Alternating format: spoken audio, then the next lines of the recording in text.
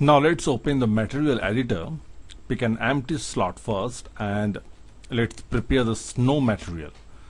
I'll use fall off for this.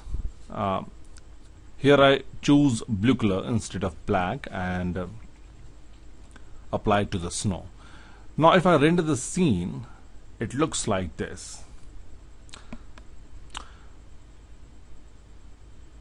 Just apply turbo smooth modifier to make the snow mesh smooth. It looks better now.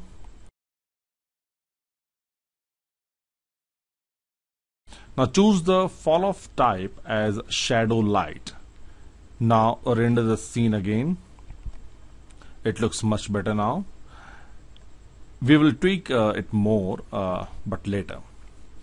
For now, let's work on the pipe texture.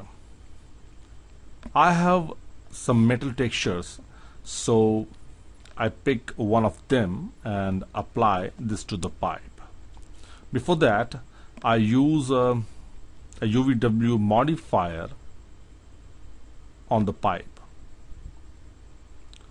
I select the cylindrical mapping, click on fit, and now apply this texture to the pipe.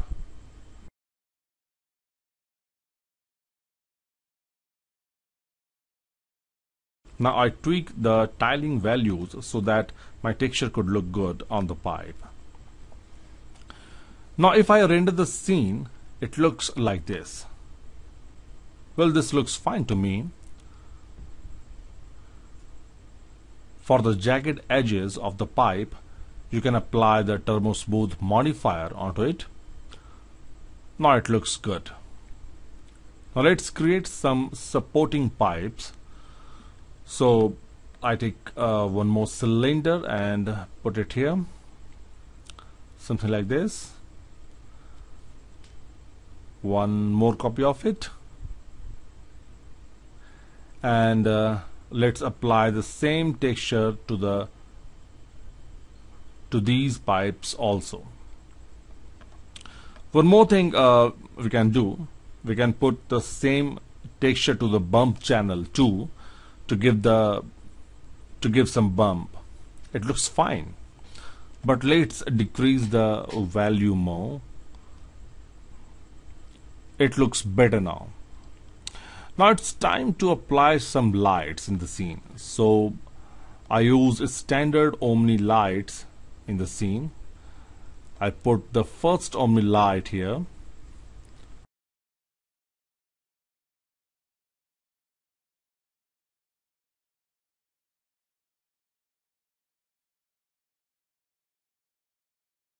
Now render the scene.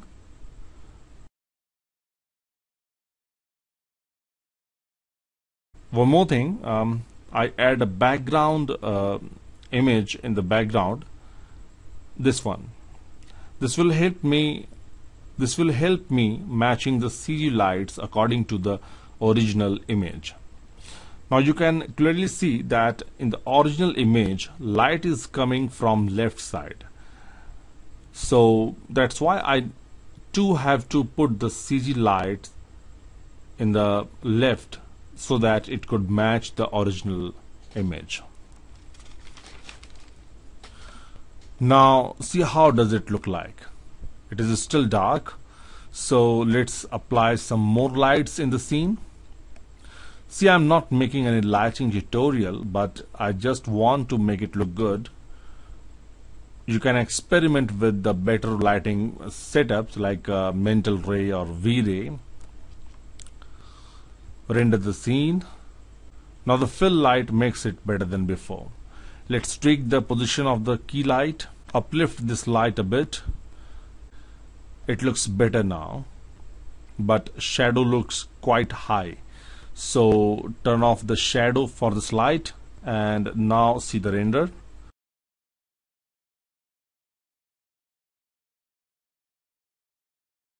Do one thing, drag the light down a bit and now turn on the shadow once again. It looks good to me now.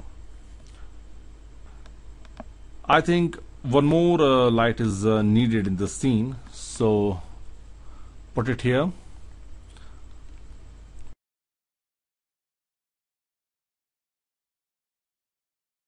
I made this to fill this dark area. Let's see the render. Now it looks quite good. Now let's work on snow material once again. You can do so many things here, like playing with the fall off curve. Actually, we'll have to see which settings give you perfect result. It looks quite better than before. We can tweak the RGB value of pipe texture because it looks quite harsh. So for that you can decrease the output amount value a bit, and then it will look less sharp.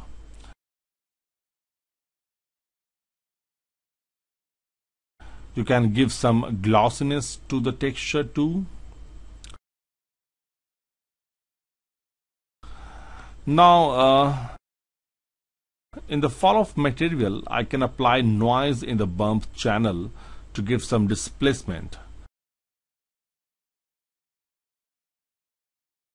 It looks quite high, so let's change the noise type to fractal, and then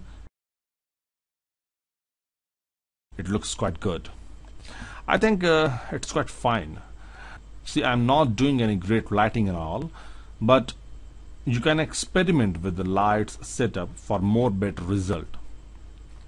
It always depends upon you, as I say always. Tutorial is just to show you a path only.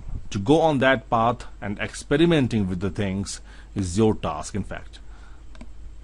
Once it is done, disable the image from the environment and take the render of this scene in TGA format in 32 bits mode, and now let's move towards After Effects to composite the scene.